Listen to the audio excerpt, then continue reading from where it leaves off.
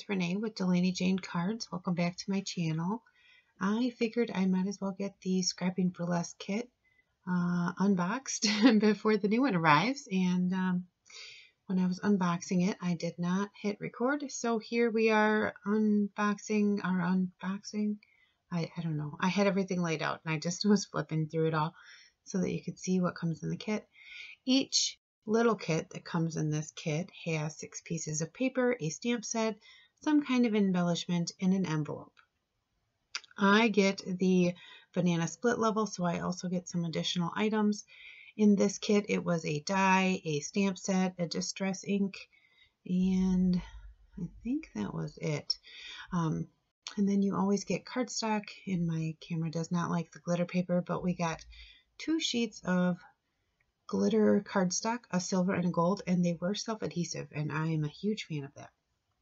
So this was just a piece of 80-pound Neenah white cardstock, Neenah solar white cardstock, and I cut it into quarters because I like to work with a smaller size. They fit in my MISTI, and that way I had 3 additional pieces ready to go. So here I wanted to stamp that chameleon kind of in rows, and I was going to do it in my MISTI, and realized that probably wasn't going to be the best solution here. So I just grabbed the little squishy mat out of there and hand stamped him using the Versamark ink. And then I heat embossed using white embossing powder. You can kind of see the chameleons disappear. That's because that embossing powder is melting. And it's always fun. It's more fun with like metallic embossing powders. They get so pretty. But I was just cleaning up my mess there. And I use that MISTI squishy mat thing all the time. So here I had pulled out some distress inks in rainbow colors. My inks are well loved. My ink blending tools are well used. I don't think I've replaced them since I've gotten them. And I know I didn't get the distress inks right away, but I've definitely had them at least 4 years. Probably 4 years or so. So they use quite a bit. I chose the distress ink here instead of oxides because they are really bright and bold and like a clean looking color. The oxides to me look chalky and milky kind of. Now on top of stamping and embossing and ink blending, I also stamped him on this polka dot paper, and I'm going to fussy cut him out. And I did all of my die cutting off screen there. You can see it up in the corner. I wanted to make sure that I had everything straight, so it was easier to stamp on the bigger panel and then die cut. Now this chameleon, the way he is stamped, he looks like he has a pupil, and it is the pattern paper. So I just covered up the actual like blinky eye from the stamp and left the pupil there, and then darkened it with a gel pen. So this sentiment says you're wanting a chameleon, and I just lined that up on my block using my grid mat underneath and the grid lines on the block. Stamped that in VersaFine ink on this aqua colored cardstock that came in the kit. And then I popped up this panel with some foam tape. Oh, I adhered him first, and that one chameleon wasn't heat embossed all the way, so that's where he ended up. He's just supposed to look different. Everybody else is blending in, and he is not. So he is definitely one in a chameleon, or 1 in a million. So I finished putting all that foam tape on there, and I made sure that it was made sure that it was completely covered. I didn't want this to warp or get squished in the mail when someone sends this out. This is the reason I use liquid adhesive. It makes things easier for repositioning.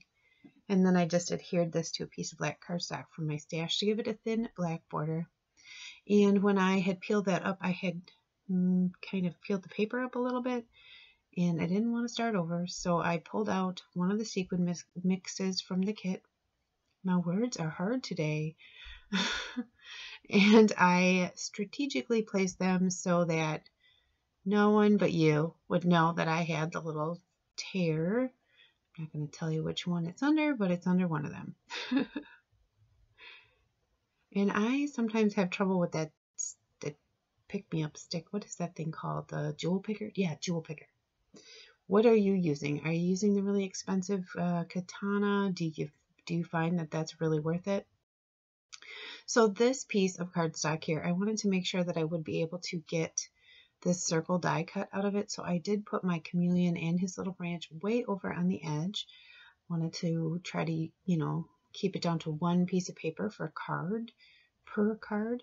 So I pulled out some markers here that you traditionally would not blend together. They are green, yellow, orange, and a dark blue. And I started with the YG25, I think, and then the Y17, the YR17, and then the B37. And I did get my favorite YG17 out. But here I was kind of Kathy Vacusining the colors, kind of smashing them together. As long as the numbers kind of coordinate, like 37 and 17, both end in 7, the colors blend nice together. And the 25, the 5 is not that far from 7, so it blended really nice. And I picked those colors because I wanted to do kind of a night sky, sunset kind of deal in the background, and I wanted him to match. And in the end, it does match like perfectly. So here I used mowed lawn, carved pumpkin, and I think scattered straw to ink blend on this circle of Nina.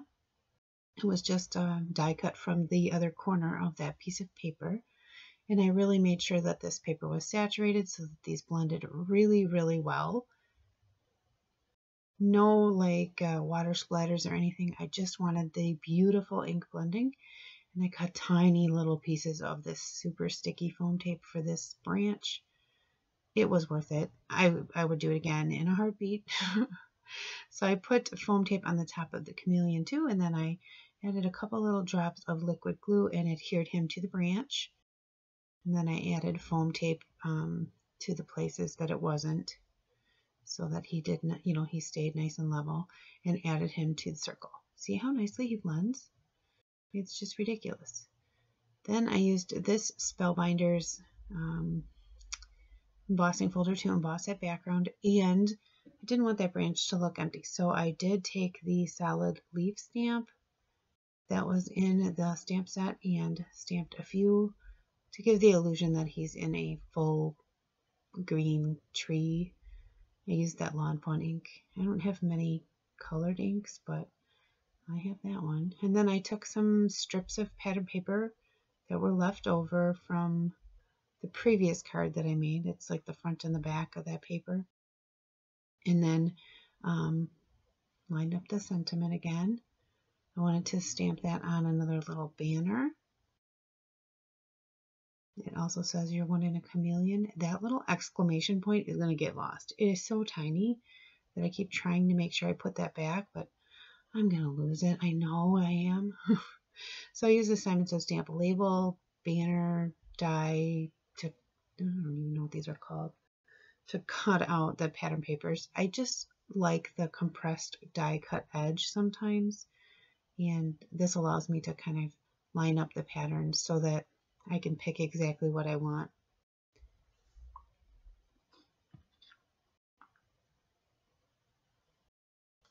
And then I just gave them a little banner edge here, and I laid them out just to see how things were going to go, or how I wanted them to go. And when you traditionally cut the fishtail banner, one goes one way and one goes the other. So I kind of created the illusion of that with these banners, with the two pattern papers anyway, and then put the other one up on top. Added foam tape to pop him up. He'll be at the same level as the actual chameleon. I try to keep foam tape to one layer on my cards. I don't want anybody to have to pay additional postage to send a card. So I put it on black, and I had cut out that black circle from the background just to conserve on paper. And I used more sequins from the kit to add shimmer and shine to this cute little chameleon card. So that is card number 2.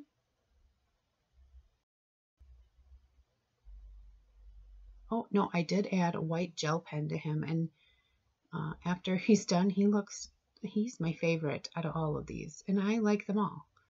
So here is that third piece of Nina, and I have this idea to stamp 3 of these in a row, and this is You Were Born to Stand Out.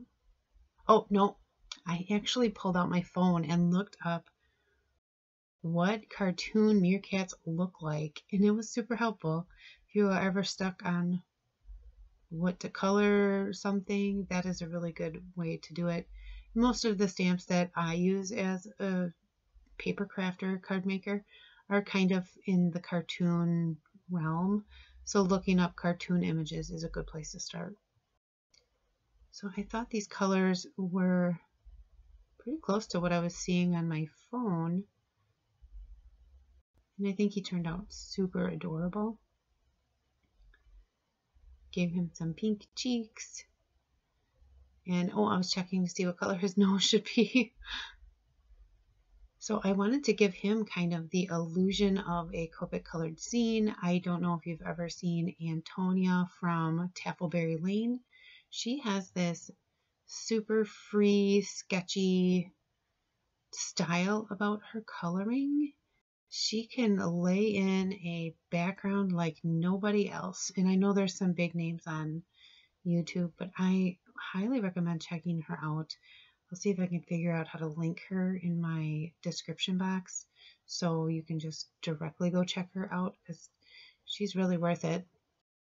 And here I was just adding in just a little bit of ground for him to be standing on. I didn't draw anything fancy in the background, and it looks like he's standing in some grass. At least I think so. And I made sure I filled in the bottom just a little bit more so I didn't have any white space. And then I used this cross-stitched square die to cut him out, and I also needed this little banner, so I cut that out of there. And then I had used that same cross-stitch banner or cross-stitch square to die cut brown cardstock, and in the end I realized I needed the next size up. So instead of wasting cardstock, I just cut it out of the next size up and put that original one back in the square, and I got lots of extra texture and interest. And I was trying to see if I had something else I wanted to add to this card. I started putting it together. Sometimes I have no idea what the card is going to end up like.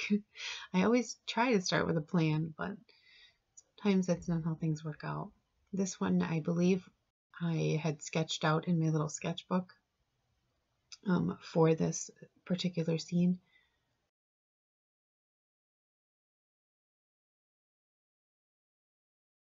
And here I decided to cut another little banner and stamp merely another birthday on it, and put this down in the corner.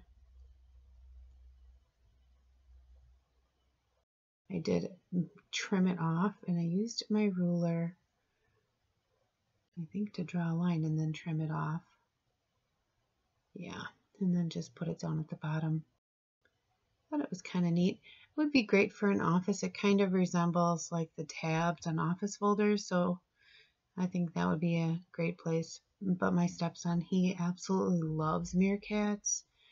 I need to make him a meerkat card because it's like his favorite animal in the history of ever. So I did add a little bit of blue to his eyes, and then made sure I blended it out with the Copic Colorless Blender.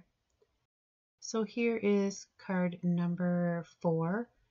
And I have a piece of that Nina cardstock in my MISTI, and I am stamping a row of 3 little meerkats.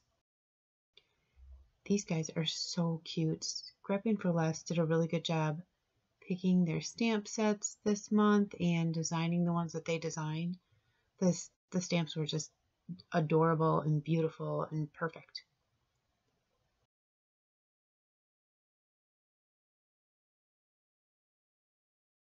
I'm guessing I was answering a question for a small person.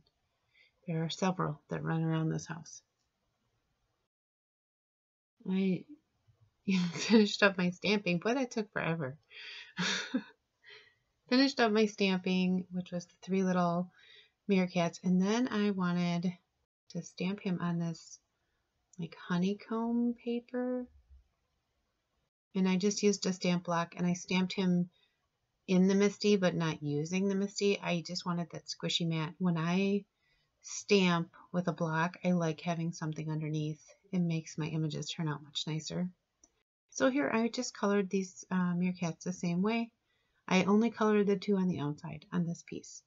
I colored them the same way I did the first one based on the cartoon pictures.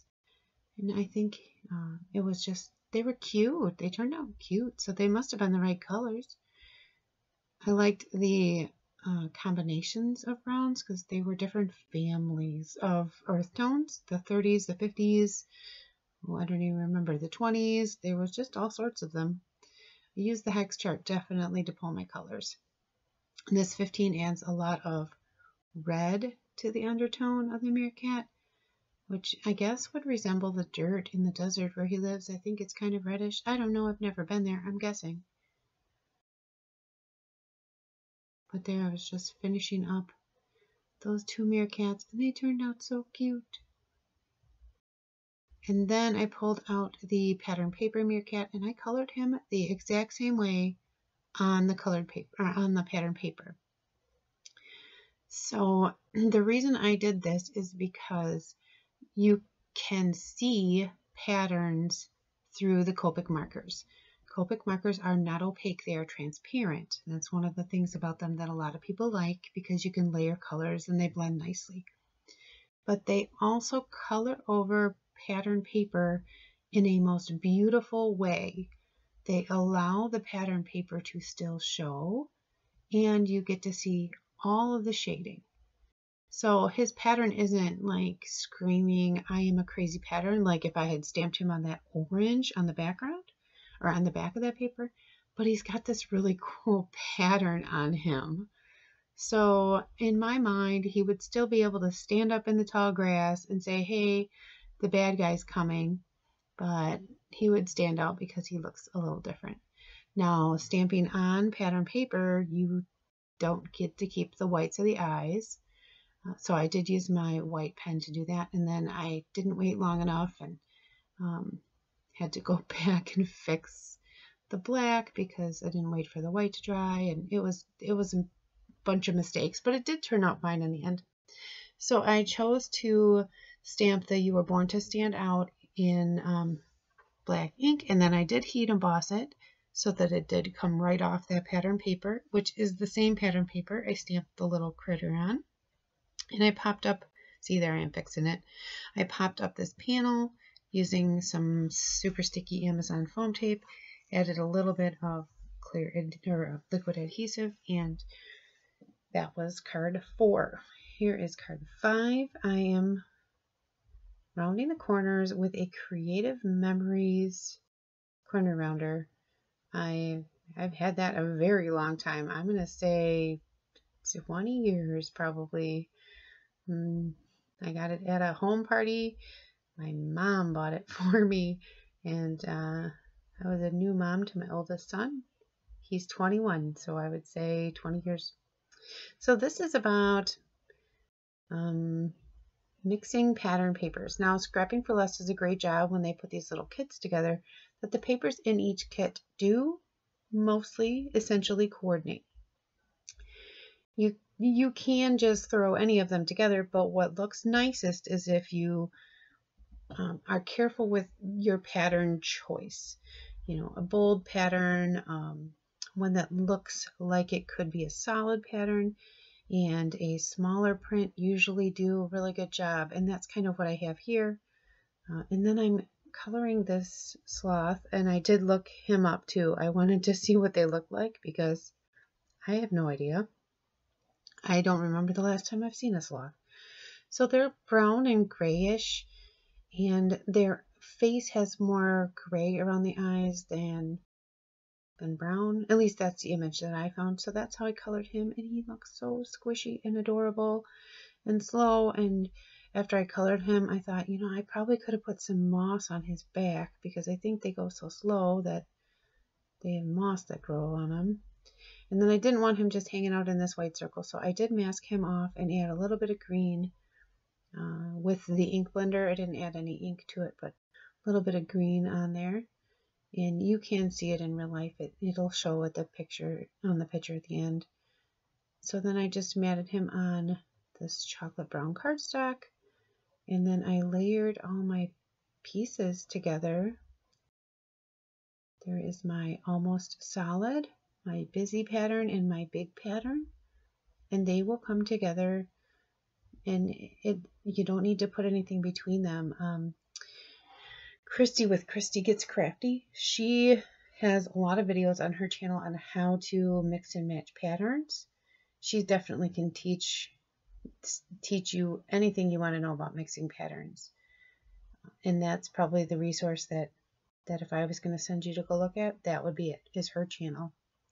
I think she just hit 20,000 subscribers, and she's good at what she does. So here I just cut some banner ends in a few of these scraps. I guess I'm using 4 patterns here. Oh, I must not have liked the original banner and cut it off. Sometimes I do that, like I cut in a little too far, and then I don't like how it is.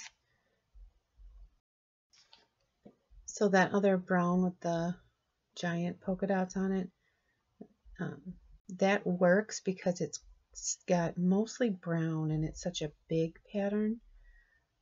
So the Thanks a Sloth is the sentiment on here, and I stamped that over to the one side so that the circle, the image circle, can fit on the other. And then I popped it up with foam tape and put him over there. He's just so sweet. Put him on the brown cardstock, and that was card number 5. For card number 6, I am using the sloth again, and I'm using the other sloth image that's in the kit, or in the stamp set. Stamping him on some white, Nina white cardstock with a Copic friendly ink, because I am again going to Copic color him. And I'm going to end up fussy cutting him, so that's why this little tiny scrap of paper was fine. Using the same colors for the sloth that I colored the last one, the E70 family, and then I used, I think, warm gray to do the face, and then, warmed it up with this very cool toned brown. It's not very warm at all, but he turned out so cute. I just want to squish him. Yep, W's. These images are just so stinking cute. I don't know if I would be able to choose if I was putting kits together. There's so much on the market, so many tiny little sets, so many options, so many embellishments, so much stuff. I have no idea how they do it, but they win every month. I absolutely love it. So here I was using my Tombow marker just to go around the edges. I didn't want him to have any white edges when I put him on his background, which is going to be this pretty aqua cardstock. And I used this Darice embossing folder to emboss clouds in the background. I heat embossed the Thanks a Sloth, and I adhered him down at the bottom. I was trying to decide what I wanted as the background. I just wasn't sure what cardstock would go with it best, but I chose this zigzaggy chevron pattern and this chocolate brown cardstock. Look at how sweet the back of it is. I probably, if I would have thought about it enough, I probably just wouldn't have been able to cut it. The papers are so cute. And again, more foam tape to pop this image up. I always use enough so that it isn't going to sag. Probably should invest in some like fun foam or something, but this is fine. And then here I'm using the same sequin mix I used to cover up the mistake with the chameleon on here, because I think it came with this little set. It has like the cream and the blue. So I just put a few of those around to add some shine.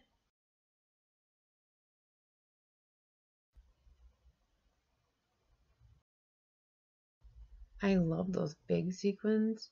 A lot of times I actually trim off the edge so I can tuck them under things just a little bit more. So if you're ever having trouble and you want to tuck things under, you can always trim the edge. So that was card 6. So cards 7 and 8, I actually kind of worked through at the same time. Now here I stamped all of the images for cards 7 and 8. This bird stamp is so pretty.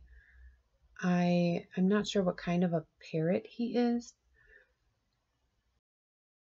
but he's a parrot. I have a friend that has a peach, I don't even know what it is. Cockatoo? I think it's a cockatoo. Her name is Peaches, and I kind of want to color this like Peaches, but I didn't for this card. I'll have to do that in the future. So I wanted to stamp this other image here a second time so that I could do some like layered layered imaging. I don't even know what I would call it. But anyway, I colored this little parrot here kind of, well, when you see storybook parrots, this is kind of the traditional coloring, the red, the very primary colors. I've never really seen a parrot in real life except maybe in a zoo. So I don't even really know. I mean, I seen a green one once because I used to have one, but he wasn't very pretty. And I seen a gray one, and he wasn't very pretty. Peaches is pretty though, but she's not of this bird. She's kind of like this. Anyway, I digress. So I did some Copic coloring here with some 3 and 4 color blends just to make the bird really pretty and bright.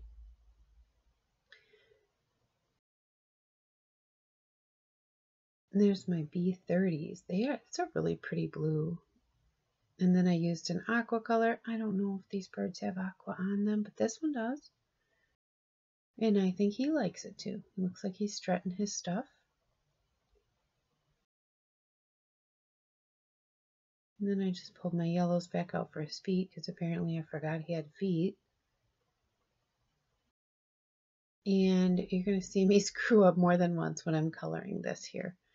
But I wanted to color the wings on this bird, and I wanted to color the rest of the bird on this bird, on the other bird. But I took the lightest color from each color combination and colored in the other bird, or the mid-tone, or whatever it was, so that I was laying out the colors, but I really was concentrating on the shading and everything on this bird here that I'm coloring now. I wanted to make sure that it was blended nicely and looked perfect, and I was basically just laying down color on the other one. And I made sure that it was darker, like where the feathers would lay over each other, and lighter where I thought the light would hit him. So here is mistake number 1. I start coloring this part of this bird, and I am shading, I'm going to town, making sure it is perfect. And I'm not sure how far I get before I realize that, oops, that was the wrong bird. So I flipped him around and I started coloring this bird because I need to color the rest of the bird on this bird.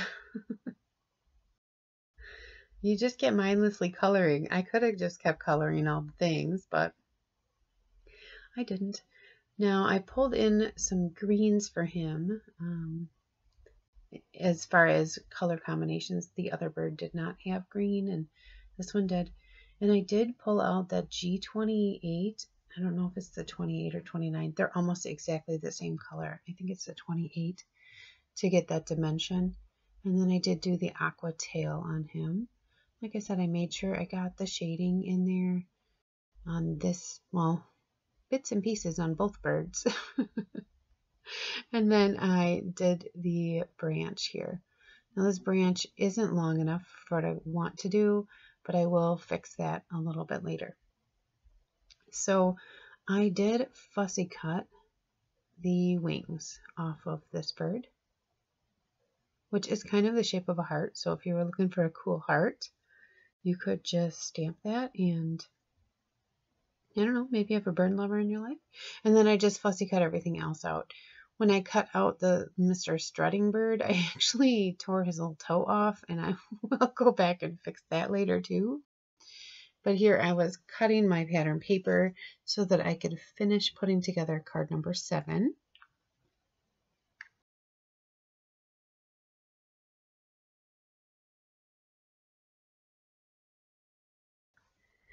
And I pulled out that blue and gold, like Moroccan pattern. I don't end up using that, I don't think.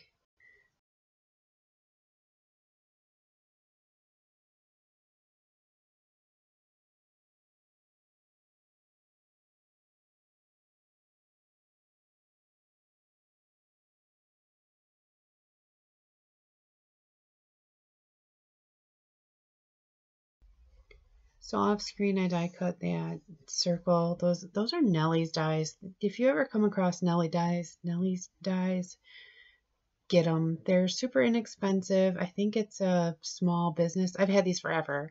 And they're purple. They're super nested, and I really love them. So here, like I said, that branch was not long enough, so I cut it and then just added a little more space behind the bird. And I added a little bit of ink blending and put him down. And then I added foam tape to the wings. This is like a super old, people used to do this all the time. I don't remember exactly what the sheets are that you can get where you can pop all the things. Maybe it's decoupage. No, that's not it. But it used to be like a thing. You did that to everything. You layered it, and layered it and layered it and layered it. But I thought the wings were perfect for that. And then I used that blue and gold stripe there. And I thought that white space was perfect for my sentiment, which just says "Hello, gorgeous." And because these are slick papers, it's hard to just stamp on them. The ink does not dry well. So I did heat emboss them with clear. Heat embossed the sentiment with clear, so that I didn't have any smudging or smearing. And then I placed my beautiful bird on this paper. Look at that paper. It's like watercolored flowers. I don't know. It's just stunning. Like I said, Scrapping for Less does this paper thing right. They definitely do a good job. I did use my black glazed pen there for the eyeball. So this is the final card, card number 8. And I must have been counting for measuring. I wanted to do this split card thing. I don't know. It looks like 4 rectangles, but I figured I didn't need 4 rectangles. I only needed 2, and I could use like a belly band kind of to make it look like there are 4. So I was trying to decide what color cardstock I wanted to build my card on.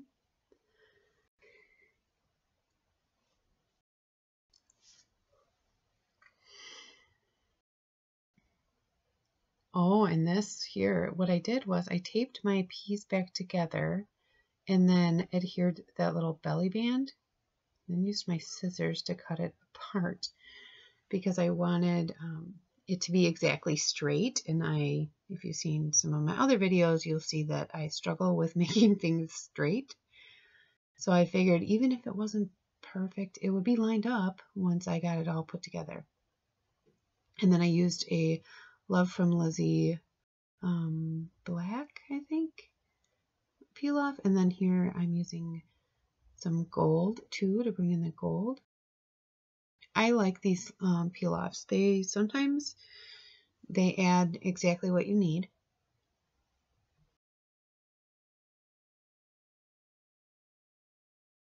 They're just like long, skinny stickers. I don't know. She's brilliant coming up with that. I don't even know if she came up with it, but that's where I got them from. So I I did ink blend on this oval, and I think those are Spellbinders dies. They're really, really old too. I try not to rebuy stuff, dies and stuff. And then there's this little toe. I was piecing it back on. I felt bad. I tore his toe off. And I also die cut the glitter paper, the gold glitter paper, with the scalloped rectangle. Oh my gosh, scalloped oval that is bigger than, well, the one that I used. And then I adhered down my panels to this red cardstock, and I made sure that the the Love from Lizzie peel-offs that didn't go all the way were in the center, so that once I put him on there, you wouldn't know. So there I stuck him down, and that was that self-adhesive glitter paper. Totally thinking that's awesome. And then the sentiment here says Happy Bird Day, and I stamped that with my VersaFine Onyx Black ink. And I believe that is all 8 cards. Here they are on my super messy desk. And here they are in a beautiful group shot. And you'll see each one here for additional details. I'd love to know what your favorite card was. I'm sorry it took me so long to get this video up and edited, but we had lots of technical issues on our end. But I did make 8 very sweet cards with this kit. These kits are definitely worth it. I have so much left over. I have every single stamp set left over that I will use over and over again. These craft supplies know that once they come into my office, they will never leave. So on your screen, you will see an additional video if you'd like to keep watching, and I appreciate you stopping by.